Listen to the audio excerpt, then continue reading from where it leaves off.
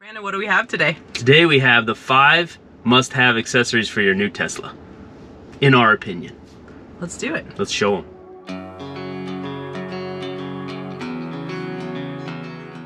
First we're going to talk about, in no particular order of course guys, is these floor mats we found on Amazon. They all have weird names. We're not going to worry about that. We're just going to post the links below. But these ones actually turned out to be pretty nice. There's a little bit of a gamble. We've got nice traction on the bottom to grip the carpet in the vehicle. And then you got these. You can tell we've already used these. They're dirty.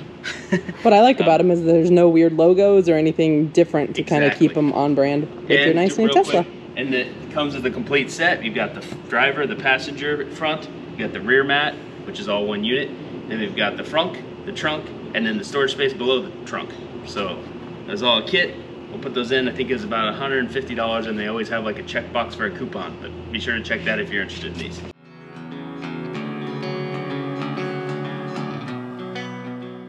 All right, and our second must-have accessory, movie magic. Whoa, the heat shield. The heat shield. So we've had heat shields in pretty much every car we've ever owned. Here in Arizona, it's a must to have a really good windshield shade. I'm gonna show you how it works. Let's check it out. It's very complicated, guys.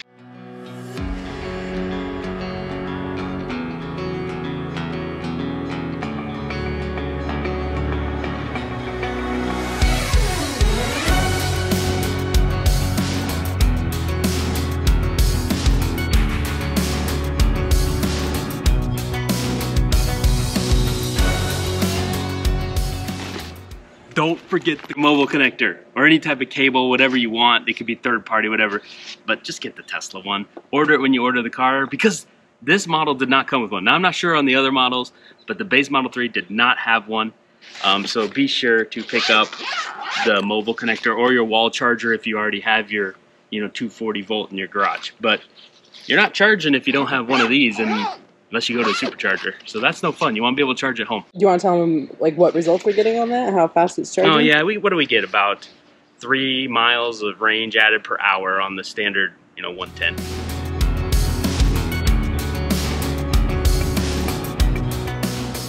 All right, the next thing that we are going to suggest for your accessories is going to be window tint. Pretty much the first thing I ever do when we get a new car is take it to a good tint company. Don't cheap out, find somebody that does a good job.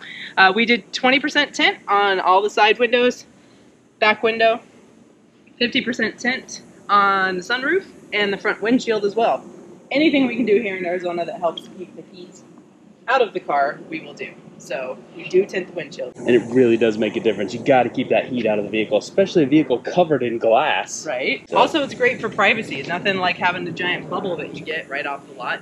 Windows all open, big fishbowl. So. Correct. Now, every state has its own laws, so tint accordingly.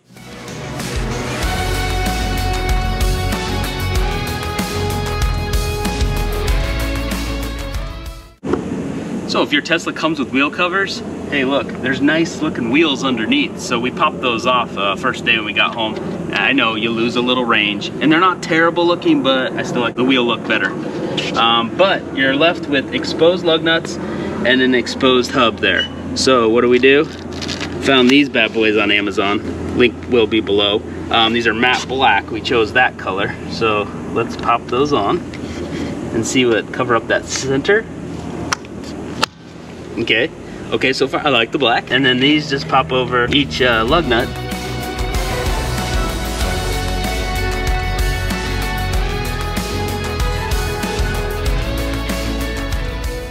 There you go.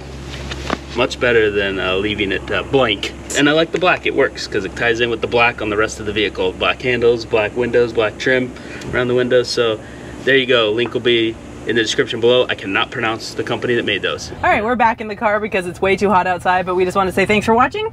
And this was the top 5 must-have accessories for your new Tesla Model 3. We appreciate you guys, and until the next video, have an awesome day. Stay cool.